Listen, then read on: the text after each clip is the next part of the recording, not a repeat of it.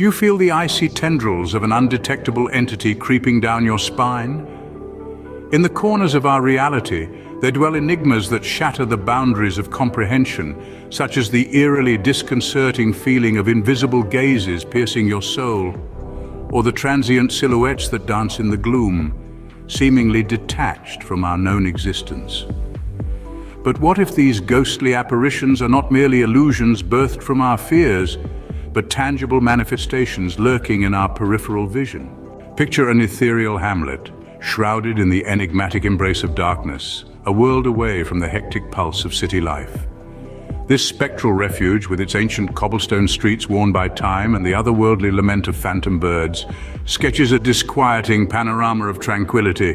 Life here unravels at a spectral pace, eerily immune to the cacophony of the world beyond, until one horrific night the air densifies with a terror you can taste, a sinister overture to the dread yet to descend.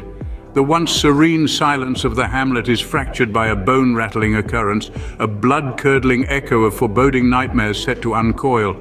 And then, doomed day, the town's deceptive serenity is violently ripped to shreds as if by unseen claws. In the heart of the town, a dark shroud of mystery descends, casting long, uneasy shadows over its once peaceful residents. The eeriness intensifies, turning ripples of fear into monstrous tidal waves of sheer terror.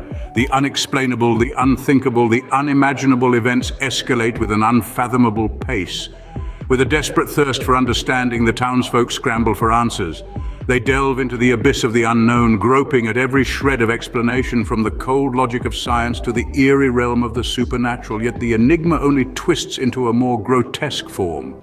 Its dark tendrils reaching out, the resolution they desperately yearn for remains a specter in the gloom. The once serene town, a sanctuary, now serves as a petrifying crucible of fear and chaos, a tableau of terror that haunts every corner.